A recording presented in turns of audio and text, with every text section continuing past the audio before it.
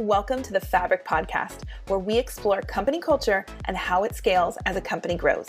Brought to you by the team at The Receptionist, a bootstrapped, Denver-based software company. Each episode of Fabric will set out to uncover unique and uncommon answers to the question, how do companies of any size create a culture and core values that employees actually live out? On this episode of the podcast, we're joined by Andy Alsop, our founder, president, and CEO, along with Sarah Reimer, our people operations coordinator. We're talking about standups, what they are, how we use them to enhance communication and connection, and how they've evolved as we've navigated through COVID.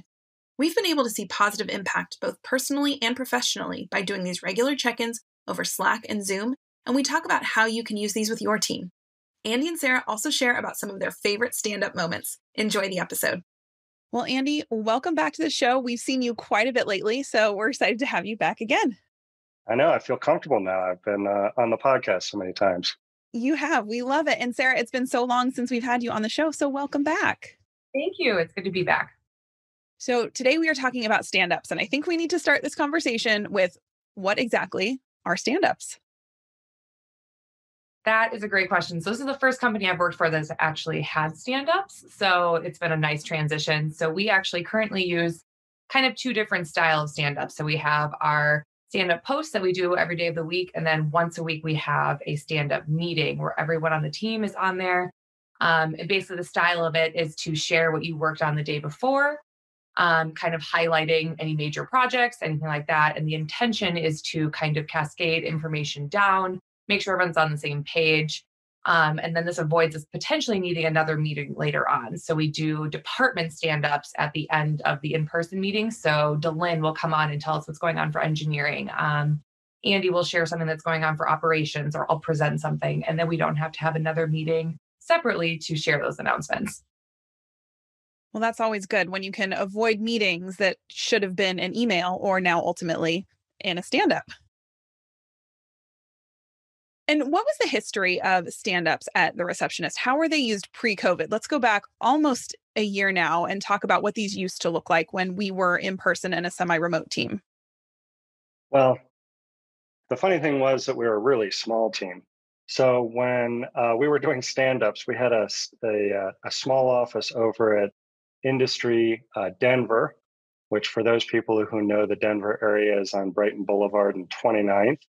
And I can remember it well because our office looked out on Brighton Boulevard, and we would literally all stand up in the morning and say what we were going to do that day and what we had done the previous day and what were our blockers. Were there any things that were kind of standing in our way in terms of what we needed to do? And it began to evolve as we got larger. What happened was we couldn't all fit in the room was one thing. And it started to get a little bit longer. And we started to, like we try to do where, of course, Fabric and the I in Fabric is innovation. We're always trying to innovate. And we were really focusing on how could we make the stand-up a little bit more reasonable, considering that, as you said, we're half the time we're remote and half the time in person pre-COVID. So what we were decided to do was to start doing live stand-ups. We would do them like we're doing a meeting now. We would do it online, but then we'd also post to Slack. So we would use Slack to post what we did the previous day and what we were going to do that day. And that kind of evolved, and then it kept evolving more and more. And now we're in our current format, which is, as Sarah said, we post 4 days out of the week, Monday, Tuesday, Thursday, Friday. And then we have a live stand-up, which is all on Slack right now because of COVID. But before COVID, we were actually all getting into a large conference room in a different industry building where we moved because we had grown. And we'd actually be all together, and we would go one by one. And the fun thing about stand-ups is that you have to nominate this next person. And it's always so funny because if somebody goes away for vacation, they come back and they forget they have to nominate somebody. And then the room is totally silent. And everybody is looking at that person like, oh, right, I got to nominate somebody. And they go and nominate somebody. So that's kind of the history and how we got to where we are. Yeah, and you started to touch on this, but Sarah, tell us a little bit more about how we adapted them during COVID, because obviously, as we said on multiple instances, we were already a semi-remote team. So we were comfortable functioning there, but we also really love to be around each other. So being away was hard. So talk to us about how our stand-ups adapted during COVID. Absolutely. So we, like Andy said, we have the one every, week where we meet in person. And it's definitely like the highlight of the week. We're all excited to see each other. It's the only time we really all get to be in a room at the same time. And it's just really nice to kind of have that fun aspect of fabric. So that at least has been a highlight, I would say, of everyone's week. And then we also adapted them in a way where, COVID is and was a bummer. So, I think leadership noticed that and they realized that, posting what you did yesterday and today was kind of feeling like another task. So they added the aspect of kind of adding a feel good and more personal approach. So not only would I post what I did yesterday at work, I would also say maybe a win that I had during the day or something fun I did in the evening. And it just kind of really enforced that positive intent and just kind of thinking more happily during such a dark time. So that's been a really nice way that it's adapted too. Yeah, Andy. So Sarah mentioned that, leadership sort of took the lead to make some adjustments in how the stands were happening. Can you talk to us a little bit about the behind the scenes and how that all happened? Yeah, we've done. We did the podcast back in March, right after we kind of shut down, and kind of did a review of like what are we doing and what did we change. And I think I even mentioned in there that one of the things we did was to change our stand up so that, as Sarah said, it's a little more light. Just what did you do yesterday? And what did you have for dinner? What's your favorite show? What is something that happened that was funny? And I think it's really, I think it's been a good change. And I think it's what we wanted to do from a leadership level, which was to take sort of the intensity of like, we got to get our work done and everything. We're now in this time that we don't know what we can predict and what we can't predict. And we do know what we can control and not control. And one of the things we can control is just to be a little bit lighter and just to have a little more fun. And I think everybody's binge watching a lot more shows because it is coronavirus. We're not going out a lot. So I know personally, I have this huge list of shows and movies that people are like, I just watched this, I just watched that. And it's really grown my list of things I'm watching as I'm at home with my wife and stuff. So it's been great too. Just hearing what people say, and we've had people share recipes. I made the most amazing whatever. And then people will come in and, they'll respond to that post and say, well, can you get me the recipe for that? So what it helped us do is feel together and close, even though distance was keeping us apart physically. Yeah. Well, in addition to helping, sort of solidify that bond and help us stay feeling closer and really giving us, great recommendations for all of our binge watching. How do you think that evolution of the stand-up impacted the team, both professionally and personally? Well, I definitely want to hear what Sarah has to say on this, but I think and this is kind of like all of coronavirus and the impact that all of coronavirus had for myself as the CEO and for leadership. It taught us the necessity to be able to respond to the specific event and what was going on at the time and course adjust. So for me, I've never really had to go through that. I've been through, of course, I'm an entrepreneur for a long time. I've had to go through the downturn of 2008 and the tech bubble of 2001. And none of them, even though they seemed to be super impactful, none of them was anything like coronavirus. So for me, I felt like being able to even change little things like what we were doing in our stand-up really showed and helped me understand how those little things can be important to everybody else. And I loved it personally. I thought it was so cool that I was able to learn about the things I've learned about the team. But Sarah, let me know. What do you think? Well, I absolutely agree with that. I'll touch on both of them. I feel like professionally, and this was pre and post during COVID, but I think it helps us to know when to reach out. Like when we hear a project of, oh, I can collaborate with them on that. I have some really good ideas that I think I can bring to the table. So it really helps me know what Hannah in CX is doing or Andy in sales. And it just kind of triggers that professional camaraderie and, thinking of where we can kind of collaborate together. And then it also lets us know when like a certain department maybe just needs more support. Like I feel like CX has really had a lot of things on their plate right now. It just pauses, cancellations, they're really, we have such a radical team there that they bring the best support I think I've ever seen across, a customer support aspect. But it's hard. They're hearing some really hard stories right now. And just really, I think letting us know of like, maybe we should pop in and offer an extra hour of support, or maybe Tom, the director of sales, the other day said, take Friday off. Sales team has it. We got it covered. And I think it's just really helped offer that level of support and just really being there for the team. And then personally, I think people have been really vulnerable in their stand-ups, really saying like, hey, like yesterday wasn't a good day. I'm really feeling the stress of the world right now. And again, just another way to not offer support is like a professional, but personal. Like I'll reach out and just say, hey, like hope you're doing okay. Or I don't know. We've really grown as a team with these stand-ups. And I feel closer to everyone, even though theoretically we are kind of further than we've ever been because we're not in the same room. So that has been really cool to see. Yeah. So there's been some good evolution, obviously some great benefits from being forced to make these adjustments. Andy, what do you see happening with stand-ups whenever we do get to go back to the usual semi-remote status? Will they stay the way they've been? Do you see changes being made? I know we're going to keep some things.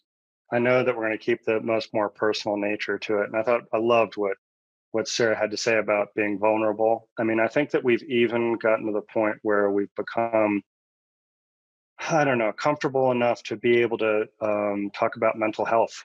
And that's a really important thing to talk about. And so I think even our stand-ups and the ability for us to just be like, I'm not having a great mental health day.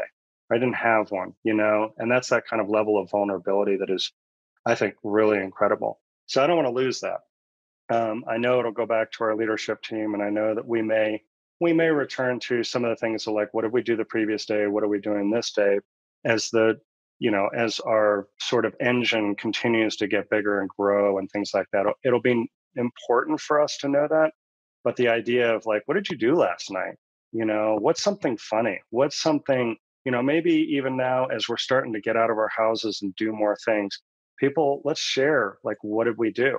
I went for a weekend and I did this and I had this amazing experience. I recommend it for other people. Or I did continue to binge watch this, or I had made that great recipe. I don't want to lose that.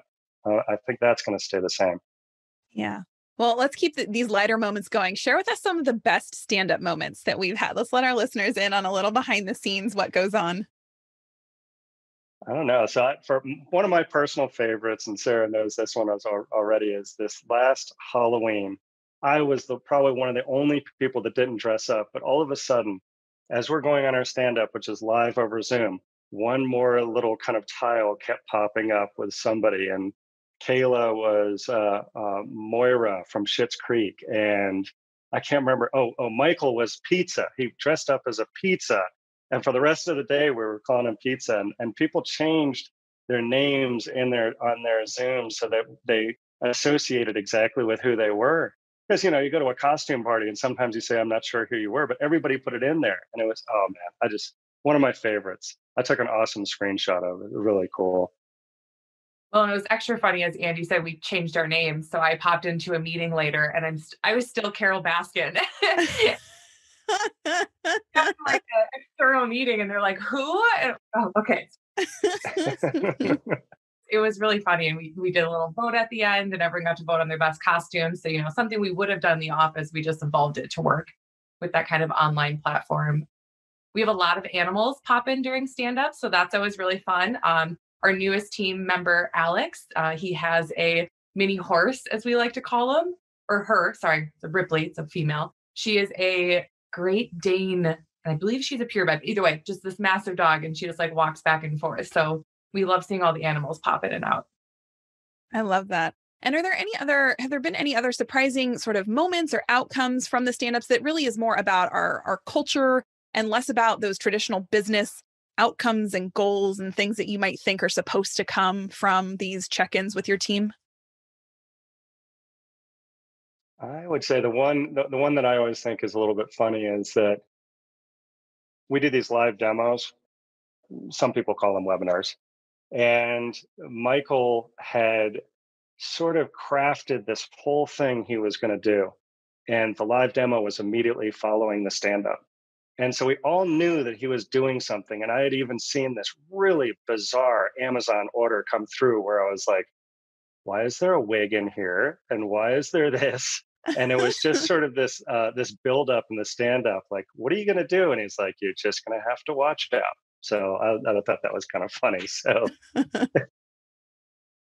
feel like the one that jumps out, just to reiterate, is how vulnerable and authentic people have been. I think that's what's jumped out to me with our recent stand-ups. I really appreciate with the aspect of mental health and how much people have been comfortable with coming to the team and just saying like, this is how I'm feeling today. So that's a really, really cool feeling.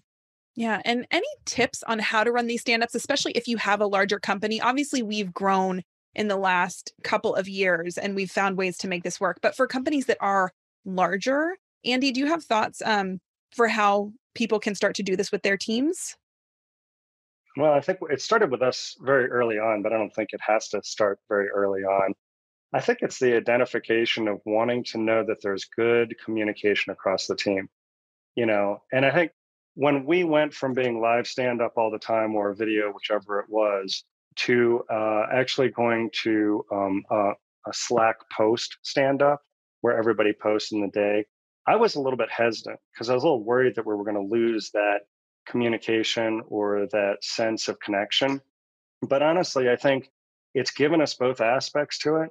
So I wouldn't necessarily say don't do like a Slack post stand up, but make it really your own, you know? I think we started one way and we kept tweaking it and we kept tweaking it, and knowing us, we'll tweak it again. But it always continues to be something that is part of our fabric, not to be too trite with that word or whatever. But I think it is something that makes us kind of who we are, and I think it's a lot of fun, and it keeps everybody on the same page. I don't know how many times somebody's actually posted and I might have missed the post, but somebody says, "Oh, well, actually this happened." And I'm like, "Oh, I missed that post," but everybody knew because that had been posted. So it actually becomes really critical, and literally takes about 3 minutes every morning for everybody to do it if it's not the live stand up. And our live stand ups take about 15, 20 minutes, even with the number of people we have. That's great. I think that's really helpful to sort of paint the picture of how these are actually happening within the team. So if someone did want to try and start to implement those within maybe their smaller team or a larger organization, I think that's really helpful. As we wrap up today, any final thoughts on stand-ups that you wanted to reiterate or that we haven't talked about yet?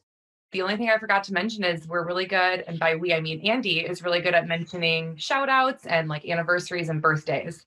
Those are another aspect. So everyone is making sure we get recognition when it is due. So that's also really nice. Well, I got to give credit to Sarah on that too, because she's in the background sending me Slack messages like, "Don't forget to mention this somebody's birthday or whatever." So thanks for that. But yeah, and that's also a really important thing about that. That would be a good last point, is that it gives you an opportunity to congratulate members of the team for things that they've done. And I think that, without a stand up, without some sort of group meeting to be able to do that regularly, you don't have that opportunity. Well, thank you both for sharing more about what stand-ups are. I think, not only have we given good concrete information if people want to try this, but also they get a little more insight into who we are and what we have going on behind the scenes that really is about our fabric and continuing to build on that culture. So thank you both for today. Thank you. Thank you. If you'd like to learn more about our team and culture, see what we're hiring for, or try out The Receptionist for 2 weeks free, no credit card required, visit us at thereceptionist.com.